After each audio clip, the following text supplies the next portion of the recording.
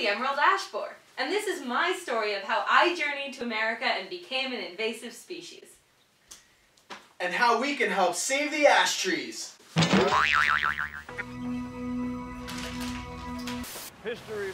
Man, there's nothing to watch today. Ooh, let's watch Ghostbusters. That is so 1985. Odyssey. Hey, this looks interesting.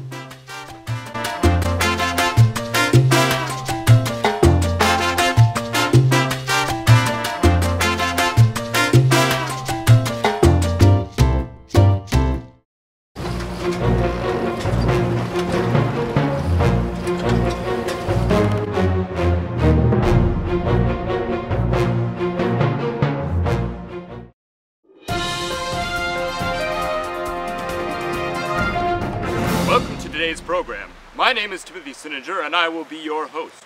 We start our journey in Eastern Asia with the emerald ash borer living in balance with its natural habitat.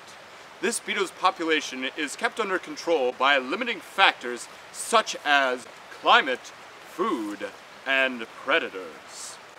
Alright, get out of my way. I'm here to take that tree down. Here we go. Let her rip, baby!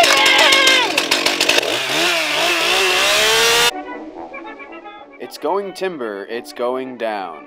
Humans live off the land, just like all other creatures. The main difference is that humans can move materials far beyond their natural borders.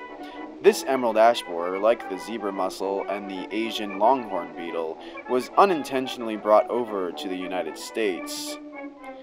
Upon arrival in the United States, the emerald ash borer population grew at a rapid rate. This was due to a lack of natural predators and environmental factors which kept its population controlled in Eastern Asia.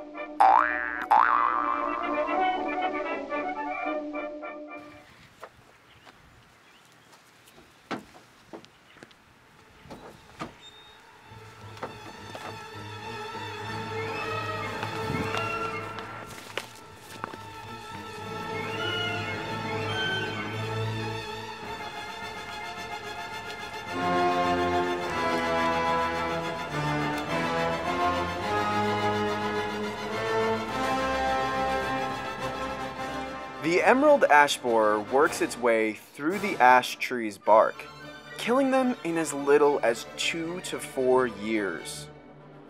According to the DEC's report in 2016, the emerald ash borer has killed hundreds of millions of ash trees in the United States since its discovery in Michigan. New York state parks have been severely impacted by the invasive species known as the emerald ash borer. Today we have 2 members of the Excelsior Conservation Corps with us. They will be working alongside groups such as the DEC and state park in order to help stop the spread of the emerald ash borer. Tell us, is there anything that we can do in order to help save our ash trees? Of course. Early detection is crucial to saving our ash trees from the emerald ash borer infestation.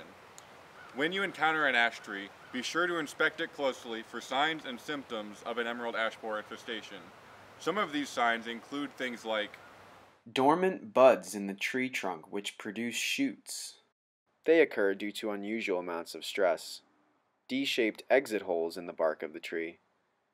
S-shaped galleries or pathways where the ash borer traveled beneath the bark. Identify ash trees in New York by looking for opposite branching of the limbs, as seen here. Very few trees in the Northeast have this characteristic. Also look for a compound leaf, with 5 to 9 leaflets per leaf. If you notice these symptoms on your ash trees, contact the New York State DEC.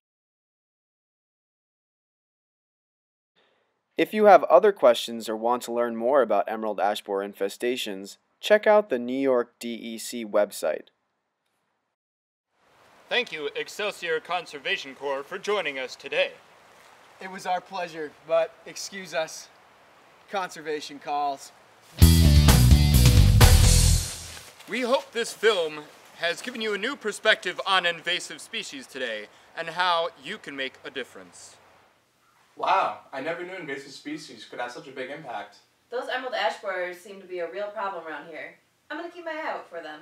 So wait, who are we supposed to call? Ghostbusters! No, the DEC! Who are those guys? It's just the Excelsior Conservation Corps.